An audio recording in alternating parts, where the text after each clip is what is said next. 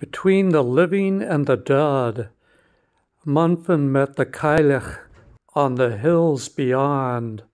leading dear to her hand to guide through winter, and the leaves on trees turned, and autumn reds and golds, and the forests at the edge of stone circles,